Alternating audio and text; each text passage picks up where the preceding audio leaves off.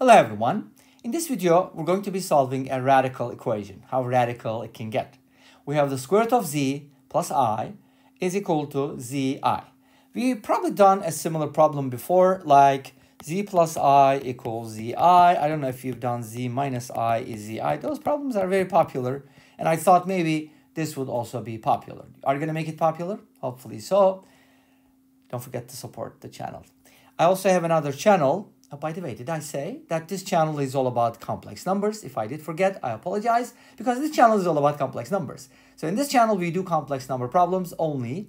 I have another channel called Cyber Math, where I do algebra, number theory, trigonometry, and geometry problems. Not very many these days, but planning to get to it. So we've done those before, I think, and now we're going to do the radical version. And I'll be presenting two methods for this problem. The first method is going to be, as you might guess, isolating the radical and squaring both sides. Before we square both sides, we could probably do ourselves a favor and factor out an I, which will make things a little easier. Now consider you're squaring everything like this and like that. Remember, I squared is -1. If you ever forgot that, please remember all the time. I squared equals -1. That's the most important thing. You can forget everything, but not this one. And if you're new to complex numbers, go ahead and check out my lecture videos. All right, now, square root of z squared is z in the complex world as well, right? And this one is going to become z squared minus 2z, or not 2z, plus 1, sorry, I had to say that, times I squared, which is -1, right? So we're going to go ahead and distribute the -1.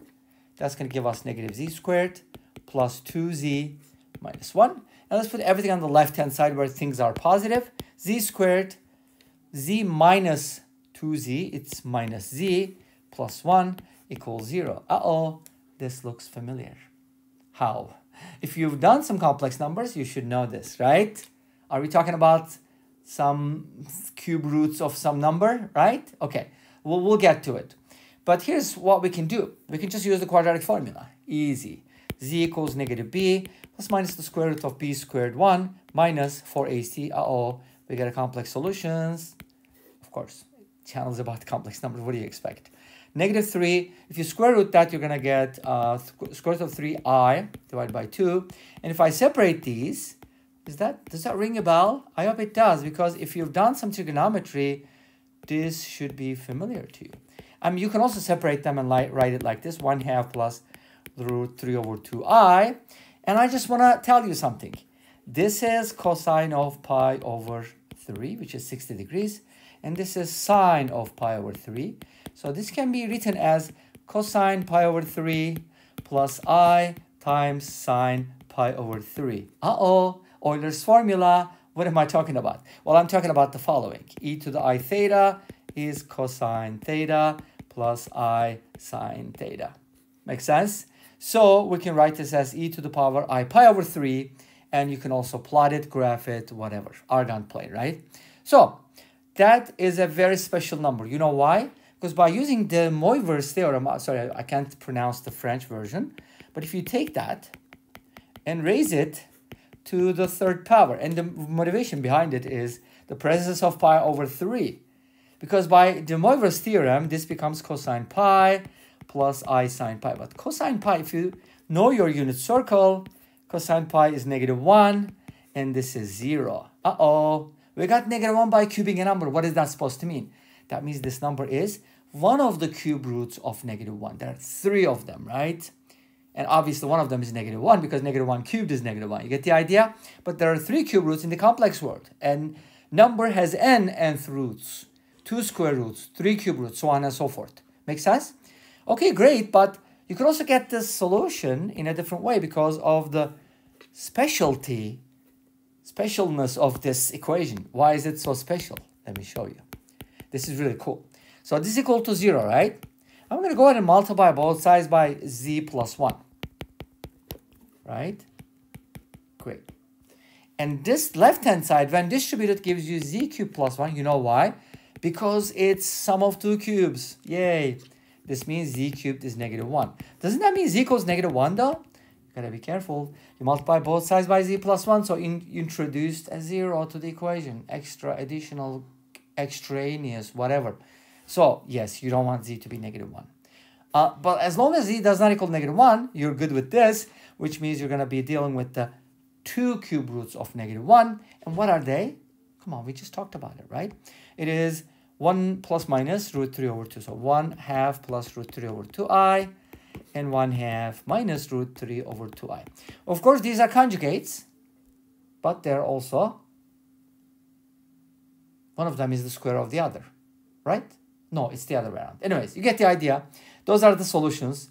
What is the second method? Let's go ahead and take a look at the second method, right? It's time. But this is a very, very special equation. Wait a minute.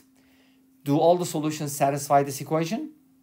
Do you know? I mean, here's the thing you need to check. With radicals, you always have to check. So suppose you end up, let's see. Let's just go with this one, okay? Square root of 1/2 minus root 3 over 2i plus I.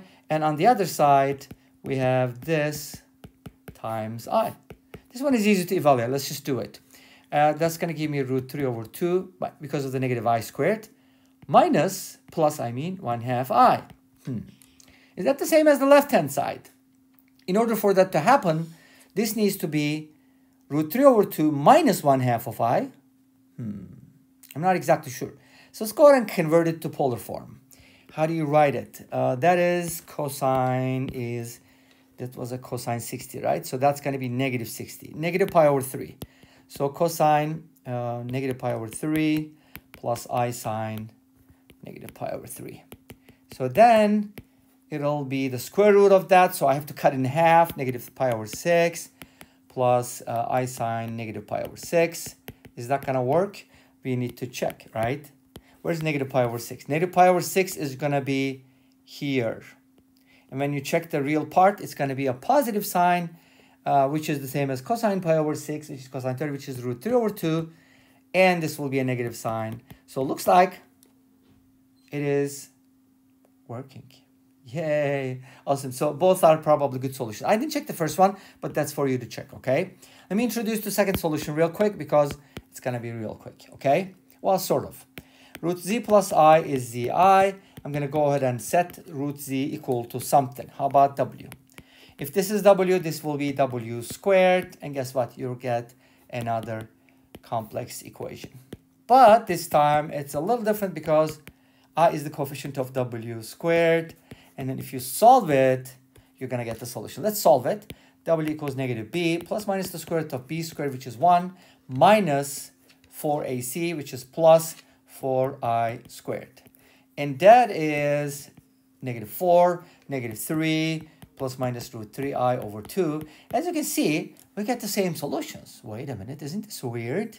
So w is square root of z. So square root of z is equal to this or this, right? So by squaring both sides, you should be able to get the solutions. Are we going to get the exact same solutions? And are they both valid? That's for you to find out. I'm going to leave it as an exercise. Please don't hate me for that. And this brings us to the end of this video. Thanks for watching. Hope you enjoyed it. Please let me know. Don't forget to comment, like, and subscribe. I'll see you next time with another video. Until then, be safe, take care, and bye-bye.